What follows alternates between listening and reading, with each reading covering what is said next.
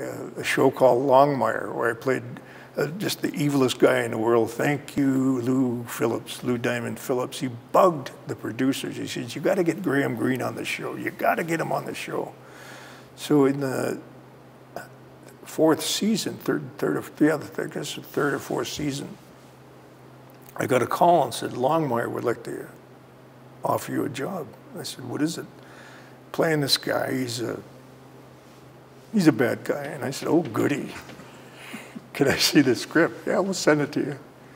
So I popped it in the email and I read it and I said, I'm in. Well, don't you know? I said, I don't care. Look at it. It's funny as hell. It's great. So I went down there and I met with the three producers and Greer, John, and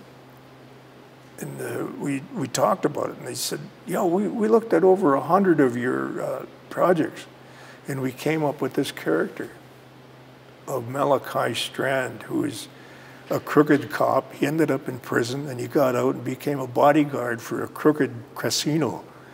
Wait a minute, they looked at 100 of your other shows? Yeah. And said, oh, there's Graham and that, and Graham and that, and Graham and that. Oh, let's pull him and make him do this kind of character. Yeah, that's what they did. I never heard of that. That's very neat. Is that not the great compliment?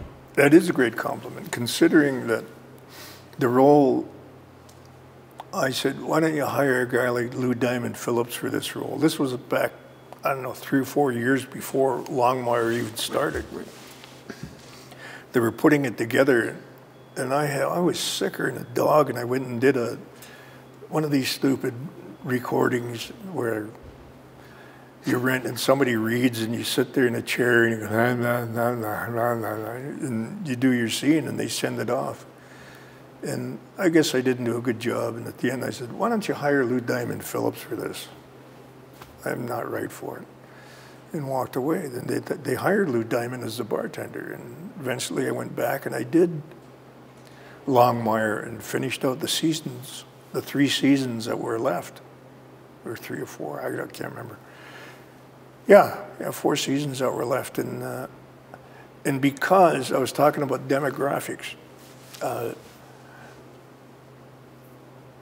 this company had it, and they said, well,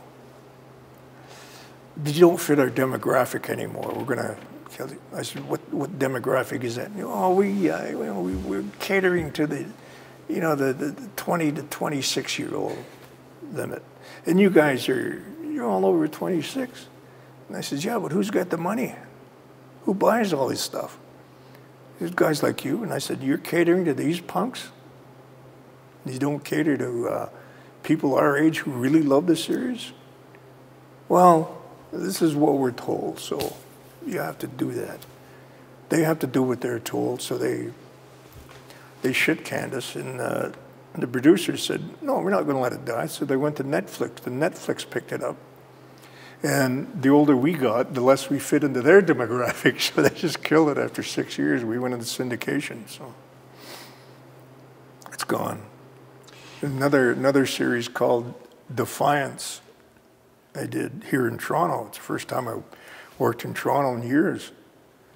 And after they killed me in the 3rd season, and when I said to the director, they sent me a paper. They sent me a prenuptial, I call it, but it was a pre-agreement where you sign and you get this much money to be in the next season. Okay, I'll do that. Knowing it's a bit of a rug with that. They could pull it out from under you whenever they want without any recourse to them because I signed it. But that prenup is to guarantee them your services if they go. Yeah, and in the first episode of the 3rd season, they killed me off.